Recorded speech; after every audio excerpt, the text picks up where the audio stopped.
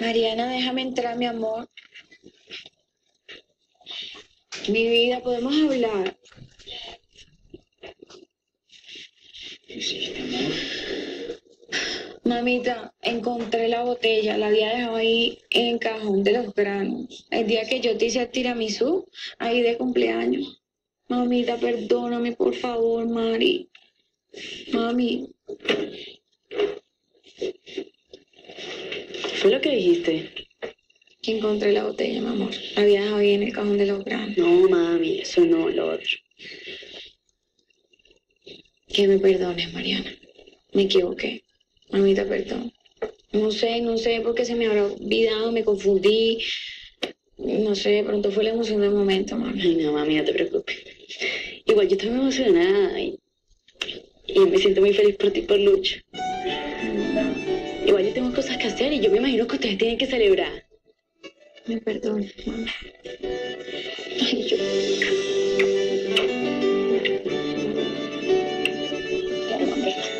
No te preocupes. Descansa, mamita. Ahorita estoy... Mi felicidad no puede ser interrumpida por nada. Tu felicidad, mira. Mi felicidad, que también es la tuya. Ay, ¿dónde vas a mano? Mucho cuidadito, mijito. Usted no se va a comer las 11 antes de recreo. Pero ¿cómo me vas a salir con eso? Sí que ya tú eres la señora de día. Ya casi soy la señora de día, pero mira, eso se suspende hasta que nosotros estemos casados. Y mira, del otro lado de la puerta. Verdad, mi reina, ven, dame ese mordisquito de eso. Ni mordisquito ni nada, mijito. No, señor, más bien usted se tiene que ir porque sus amigos lo están esperando. Y nosotros ya vamos a celebrar cuando estemos casados. Así que chao, limpio, muy bonito. Chao, limpio. Chao, mucho, ya,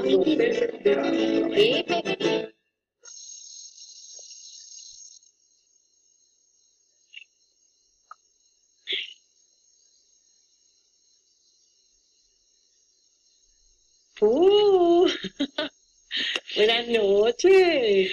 Buenas noches. Iba cogiendo el tarde en la calle, andaba de noctámbulo. ¿Y dónde andabas? ¿Qué estabas haciendo? Estás sudado, estabas haciendo ejercicio. Isabel, tú estás como intensa. Que esa retají le pregunta en 10 segundos, ve. Arajo, porque mejor no te vayas a descansar, ve. Buenas noches. Buenas noches.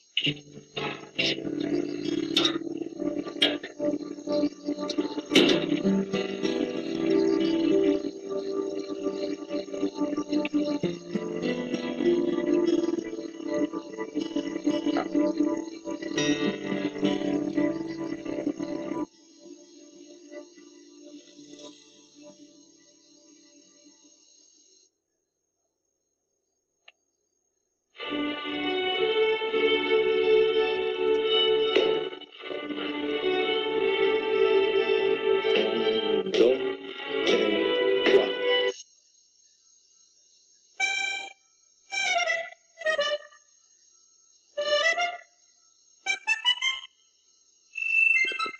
Chan, chan, chan, chan. Chin, chan. Ay, Pule, no me mires con esos ojos que me matan. Tan, chan, chan.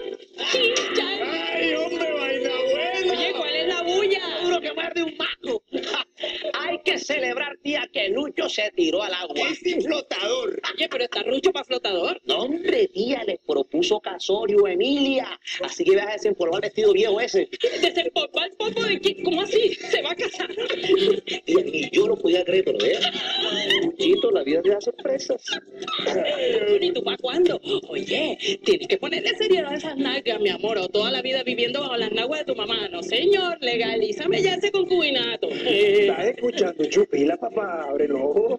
Sí, ponte serio, que esa vaina está jugando con la ley, ay, papi. ¿Y a ustedes quién les pagó, carboneros? Ay, Yo la verdad es que porque Mónica está allá en Medellín, si no, ahora mismo estuviera yo así, poniendo el amiguito. Hombre, mira, ya está hablando tanto cuento y tanta parla y más bien vamos a brindar por el difunto. ¿cuál difunto? ¿Cómo así? Ah, que usted no sabe, señorita. No. Lo que pasa es que para las mujeres el matrimonio es la felicidad, pero para nosotros los hombres es el velorio de la buena vida. Yo sí, cerda. ¿Cuál es el bochinche? ¿Quién se va a echar la soga al cuello? ¿Quién se casa? Ay, el Lucho no se metió con la pierita.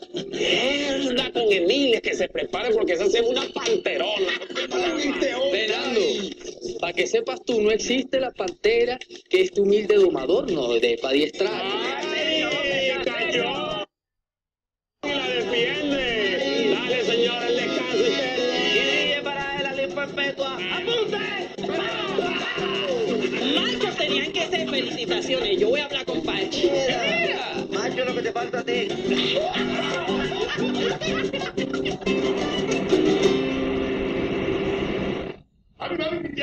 Imagínate, no tiene tremenda noticia del año. ¿Cómo así? Vaya, vaya, cacique. Mami. Tremenda noticia, mami. ¿Qué pasó, hijo? ¿A toda hora que fue? Viniendo de Hilda, mi cuñadísima, que me quiere tanto y sabe que jodido va a salir. ¿Qué viejo decir? Mami, no te pongas así, no te pongas así, te puede dar una vaina en el corazón. No, pero rápido, hombre, que parece una gallina culeca dando vuelta ahí. Pero están preparados para esta vaina. Oh, te pendejo que la vaina. ¡Lucho se va a casar! ¡Oiga! Era hora que el indio se fuera para el baile. Yo digo. Mami. Y Daniel, haceme el gran favor y me decís si eso que me está contando Santo ahora mismo es verdad. Ay, Pachi, sí, mija, es cierto. Mira, con decirte que yo ya me iba a acostar cuando llegaron los haracanazos esos con todo su combo y que a celebrar el compromiso. Pero como tú sabes que ellos son unos mamadores de gallo, yo no les creía al principio, pero como que la vaina va en serio. Ay, Dios mío, yo te digo que el corazón se me quiere como salir, yo tengo como un sentimiento, una cosa tan bonita. Ay, mi muchachito. Mija, y nos toca exponernos las pilas con esos haraganazos. Hay que hacer cipote fiesta. Y bien distinta, ¿oíste? Yo puedo coger a los novios y enseñarles a bailar vals. Porque en esta no vamos con vallenato, mi amor, vamos con vals. Hombre. Anda, no, hombre, aquí esta gente. Que lo que hay es pura comida de monte. Oye, padre, venía acá a decirme una cosa. ¿Cómo está la vaina con Diomedes? ¿Cómo está la vuelta por allá? Joder, viejo, no, te cuento que la vaina con el cacique andan un poco bajo. El man le está cobrando la vida todo lo que ha hecho, hermano. ¿Cómo así? ¿Qué está pasando? Joder, pasa una cantidad de vaina que ni te imaginas. Me ha tocado ensayar a mí solo con el conjunto. Además de eso, nos han cancelado una cantidad de presentaciones, no joda, porque el man no llega. La vaina está fea, no joda, y se va a poner peor. Oye, pero mira, cabrón, me imagino que le está respondiendo con las presentaciones, porque si no hay presentaciones no hay plata. ¿Cómo están haciendo? Bueno, por eso lo citamos bacano ahí, porque Santander está respondiendo bien. Ven acá, y a Diomedes también le está respondiendo bien. Me imagino que hasta mejor. Bueno, por ese lado sí no creo, porque es que el billete grueso se lo está llevando entre Constanza y Santander. Así es la cosa. Bien, yo.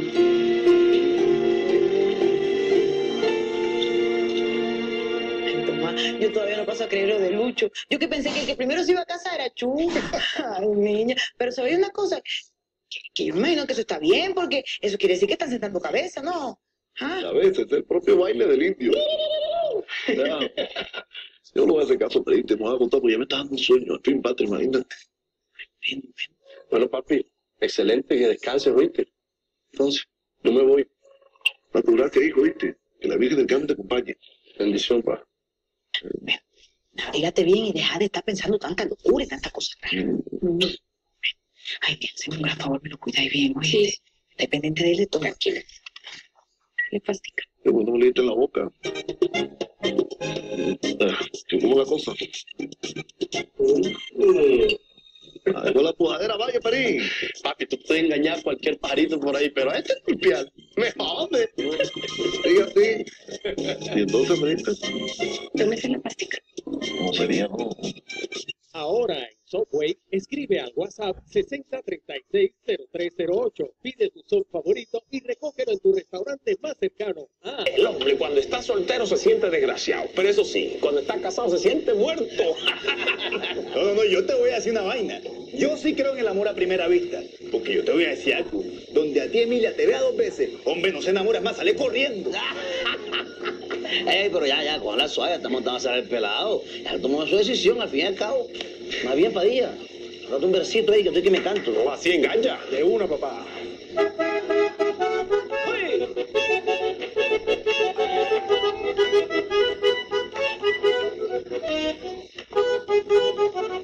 Ay, a Lucho. están diciendo que se echó la soga al cuello, pero es porque no hay mujer que aguante ninguno de ellos.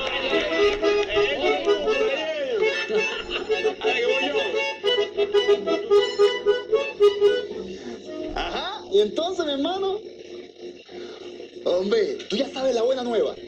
Papi, que Lucho se nos va a casar. Hombre, sí, ve que esa vaina de Lucho sí me tiene contento, te digo. Bacano por él, bacano. ¿Qué? ¿Te lo paso para que lo felicites? No, yo más bien se lo digo personalmente mañana.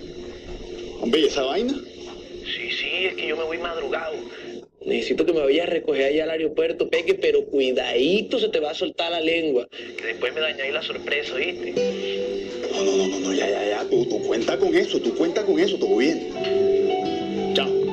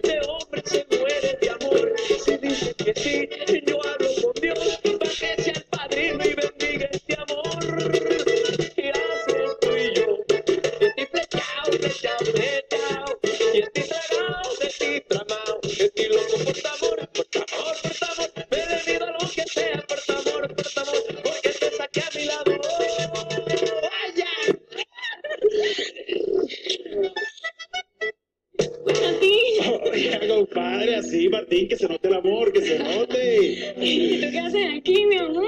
¿No se suponía que nos íbamos a encontrar en Bogotá? Sí, mi bebé, pero es que yo no me aguanté un segundo más sin verte, sin darte un besito, mi amor, por eso fue que me vine de una vez. Ay, mi amor. Besito. No jodas, que eso es lo bueno de la pelea, la reconciliación. Es lo mejor. ¡Año, ¿Les provoca como un juguito, no sé, un tintico? Uy, doña Faina, ahora como comidita por ahí comer. Sí, claro, camine, venga. Mi amor, yo quería hacerte una pregunta muy importante para mí. Y es, ¿qué tantas ganas, qué tanto estás dispuesta a hacer por salvar nuestro matrimonio? Mi amor, estoy dispuesta a todo y tengo todas las ganas del mundo. Es que tú eres lo más importante en mi vida, mi amor. Gracias, mi bebé. Yo quería mostrarte algo.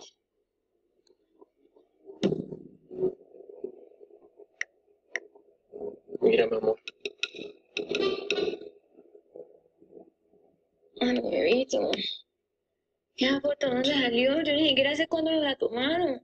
Además, yo no estaba haciendo nada malo. Simplemente era un abrazo de amistad con Calichi y ya, mi bebé. Sí, mi amor. No te preocupes, tranquila, que yo sé. Yo no me voy a dejar envenenar por esas fotos, ¿viste? Eso era lo que quería que supieras mostrándotela. Que yo confío en ti, que yo sé la clase de mujer que tú eres. Te amo. Te amo.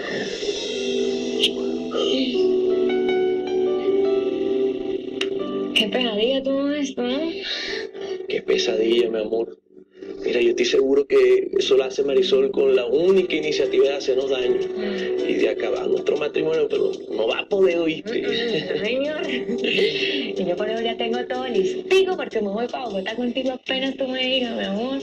Además no le vamos a dar gusto a esa bruja. No, señorita, eso no va a pasar. Igual, ya yo estoy listo, ¿viste? Pero entonces primero tengo que hacer una vuelta y cuando vuelva ahí sí salimos para el aeropuerto. Te digo, te amo. Te amo, mi amor. Te amo.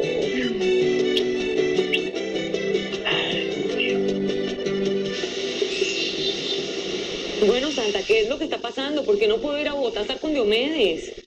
Por lo que te dije por teléfono. Los hijos de Diomedes están alborotando un avispero el carajo, ¿viste? Y si esos perros se ya te pueden hasta perjudicar a ti, ¿viste? ¿Y a mí por qué? Bueno, imagínate, ellos andan diciendo que tú y que te está feriando la plata del cacique. ¿Pero por qué piensan eso, Santa? No, no entiendo nada. Ah, porque la gente es así. Gracias a Dios tú me tienes a mí. Mira, yo traje estas carpetas y yo necesito que tú las guardes y las asegures muy bien, ¿oíste? Aquí están las cuentas, todo lo que se ha pagado del cacique, todo lo que se te ha dado, absolutamente todo. Si tú botas esta carpetica, inclusive puedes hasta ir presa. ¿No? Claro. Ay, no, pero ¿cómo así, Santa? Ay, no entiendo nada. ¿Tú sabes cómo es la vaina? La gente es así, es insensible.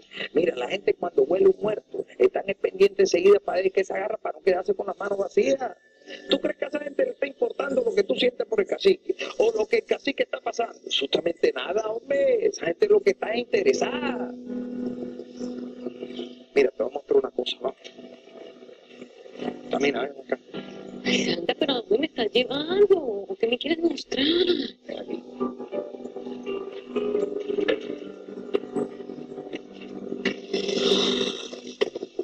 Ay, yo no puedo creer que eso esté ahí. Ay, con razón, yo una vez intenté prender ese aire y nada que funcionaba. Esto es todo lo que le queda de Diomedes, ¿viste? Ni siquiera él sabe que eso está aquí. Porque si no, ya se lo hubiera feriado. Mira, aquí están sus joyas, ¿ves? Y toda la plata que tú ves ahí. Esto no se puede enterar absolutamente nadie, ¿oíste? Yo te lo digo a ti porque tú eres la que vive con él y en caso tal de alguna cosa. No, Santa, yo sé guardar secretos, no te preocupes. Bueno, eso espero. Que tienes que estar muy pilas con todo, ¿oíste? Nadie puede saber esta vaina. Ay, Santa. Mira, tienes que tener muy pendiente que lo único que le queda al cacique en la vida eres tú y yo. Ay, de todo corazón, gracias, Santa. Ay, bueno, voy a buscar a mi hijo para irnos para Bogotá de una vez.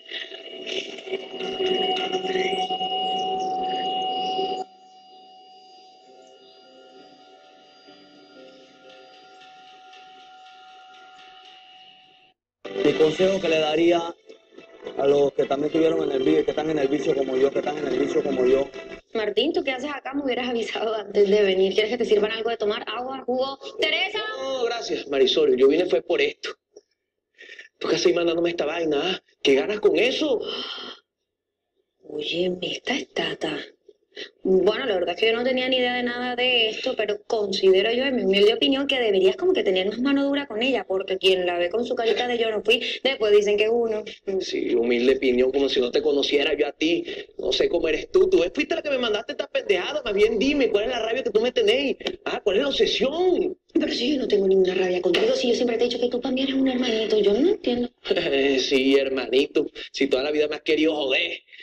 Más bien dime, porque tienes que estar pendiente de lo que yo hago o dejo de hacer, ¿ah? ¿No te parece suficiente con haber acabado lo que yo tenía con Romualdo, la unión musical, para venir entonces a meterte también con mi familia? Mira, no, yo te voy a decir una cosa y espero que te quede claro. Yo no tengo culpa de absolutamente nada de lo que esté pasando en tu vida. La verdad ni siquiera me interesa. Así que deja de estar creyendo que eres el centro de este universo. Sí, pero de tu universo, animala loca, obsesiva, cizañera.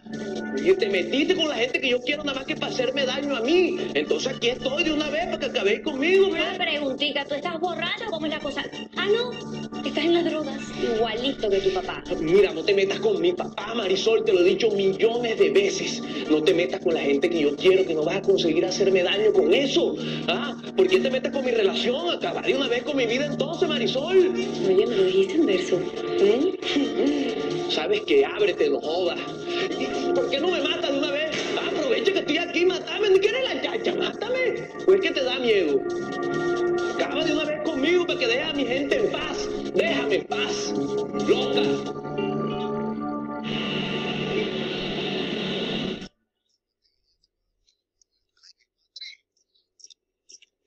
Qué pena, doña Patricia, llegar así, pero es que Diomedes está desesperado y no me hubiera dejado en paz.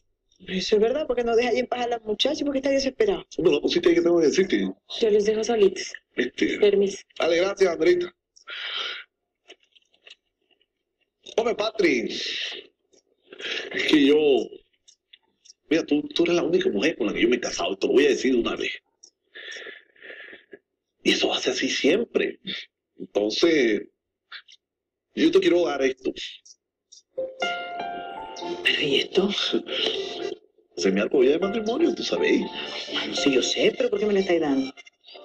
Porque yo siempre la he tenido y mira, eso es como un amuleto, ¿no? Pero la verdad es que yo estoy dispuesto otra vez a ponérmela cuando tú decidas.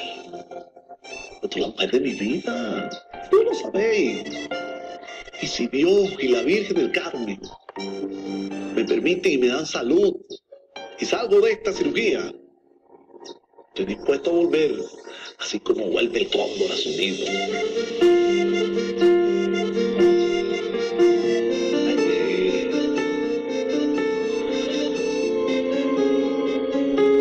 Mamita, aquí está el listado de todas las cosas que puede y que no puede hacer Mateito. No me le vaya a dar galguerías por nada del mundo ahí, le llore, le implore, porque se pone hiperactivo y no le hace daño, mamita. Y mucho menos lo vaya a dejar que todo el día esté ahí pegado en el play, porque él a veces no quiere que lo quiten. Y televisión solo puede ver hasta las 8 de la noche. No más de ahí. Ay, mamita, por favor. Los pájaros tirando las escopetas, faltaba más. ¿A usted quién la crió? Ah, pues yo. Precisamente, por eso le digo. Esto va a servir para que yo haga esto nada más. Mi amor, bueno, ya yo estoy listo. Si es por mí, podemos arrancar de una vez. Ay, bueno, vamos. Ay, mamita. Dios me la bendiga, mi. ¿Y quién llegó? No sé, gracias por todo, mamita, pero hágame caso, la listica, no me primo. la abuela, ¿Y qué más, compadre? que todo el niño va a estar malteado. Tata. Sí, amor. Fanny. Hola, ¿cómo me le va? Bien, qué pena caerles así de sorpresa sin avisar, pero es que acabo de recibir una llamada de Miami, Tata. ¿Qué? ¿Qué pasó? Nada, que nos tenemos que ir hoy mismo. Una reunión urgente allá con los productores, la disquera y la agencia. Mejor dicho, todo lo duro del disco. Y quiere que estemos hoy mismo allá que para el comité. Ahora en Subway, escribe al WhatsApp 6030